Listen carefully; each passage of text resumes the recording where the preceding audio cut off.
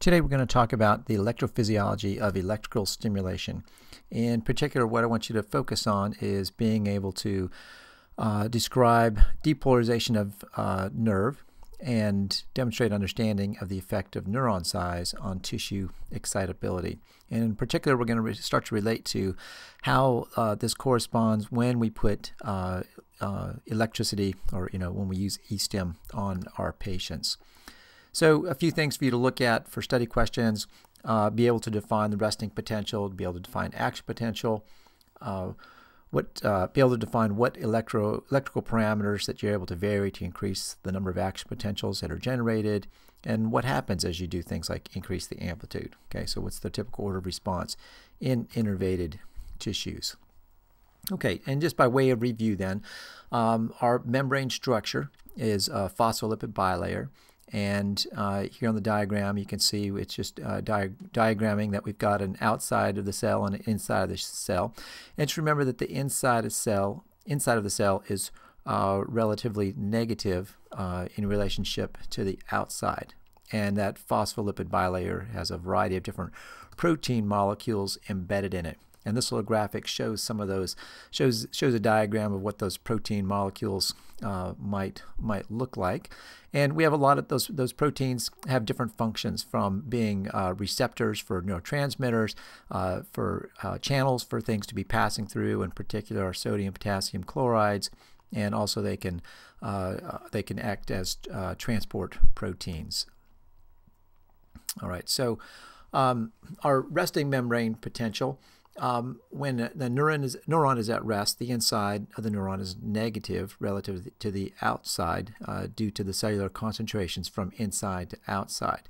Okay, and so when it's not sending a signal, then it's said to be at rest. Okay, and so here we have a diagram that's kind of showing us that if we put some electrodes down inside of a cell, that our little voltage meter here reads minus 70 millivolts. And so that's about what a mammalian cell is, about minus 70.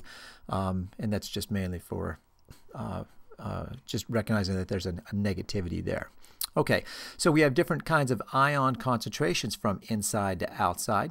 And so the main things that we're really concerned about are the positive potassium ions on the inside, and the boldface and larger type kind of indicates in this diagram the relative concentrations as well. So we've got sodium as a positive ion inside the cell, and outside the cell we have a large amount of positive ion of sodium and negative of the chloride. Okay. And so, like I said, the resting membrane potential is about minus 70 millivolts. And at rest, there's a lot more sodium ions outside and more potassium ions inside in the neuron. And recall, we've got a little thing called the sodium-potassium pump that uses a little bit of energy, and that's moving some of these ions back and forth to maintain that balance at that minus 70 millivolts. And usually we think about that moving 3 sodium ions out for every 2 potassium ion that it pumps back in. Okay. Okay, so now here we have an action potential being shown here. So question is, what starts that action potential to start? We've got a cell sitting there doing nothing, and what sort of thing starts that off? Well, if I walk up and hit you on the back of the head, okay, you're going to generate some action potentials. Okay, so the force of my hand hitting the back of your head, thumping it, is going to make you think, why the heck did he hit my back of my head?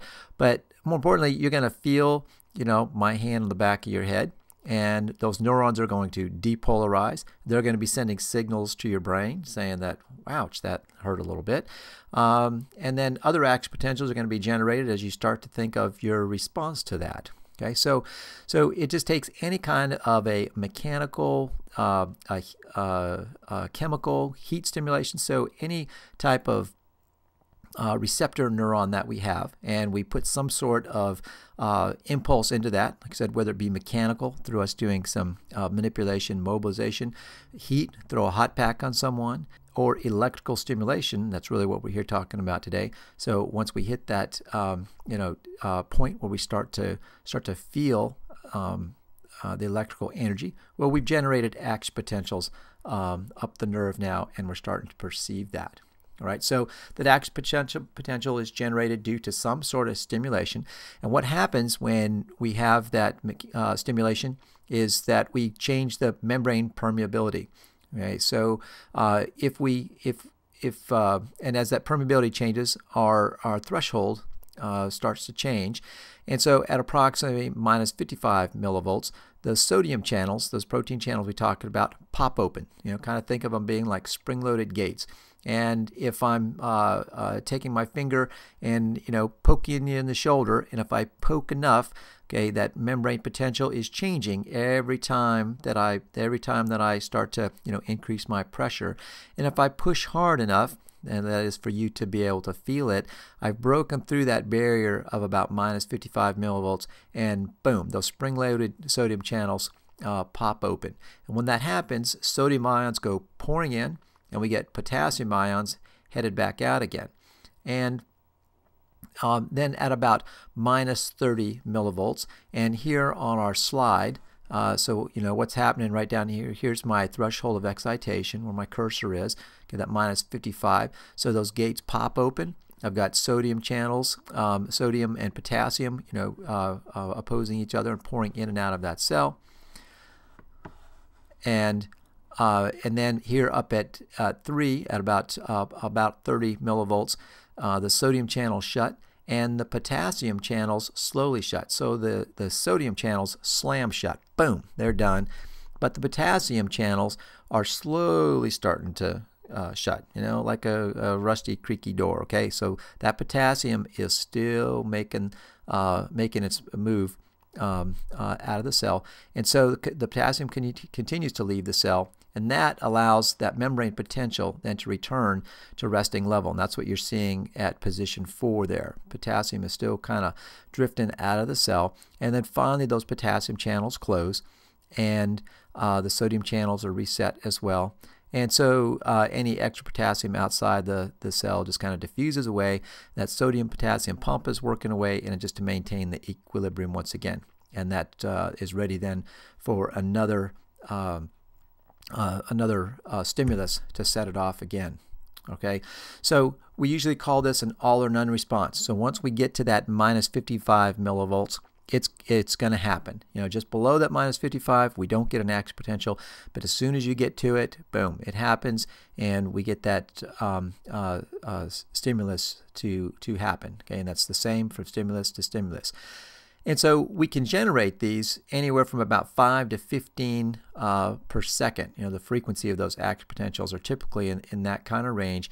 And they can go much, much faster, but typically not going faster than about 60 per second.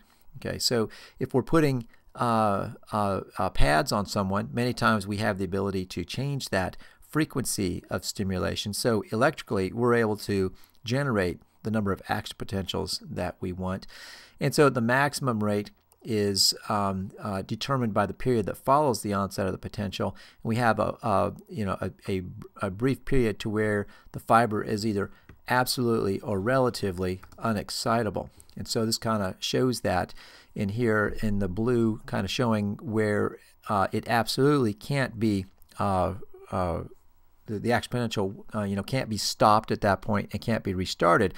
But once we get in that cross-hatched area, if we get enough stimulus, we can actually pulse another action potential kind of right on top of that one. We don't have to go all the ways over to where it dips back below the minus 70 line and then comes back for that cell to be able to again generate an action potential.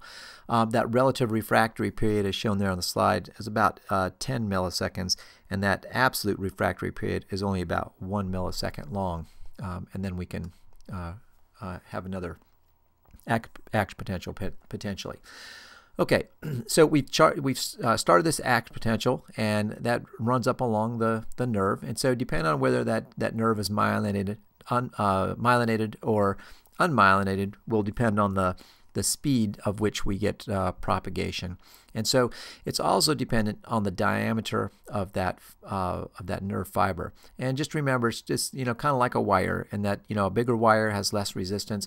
And so the larger the wire, the faster the current's going to flow in it, less resistance. Same kind of thing with our nerve or neurons, is that the larger diameter neurons are going to have a greater speed.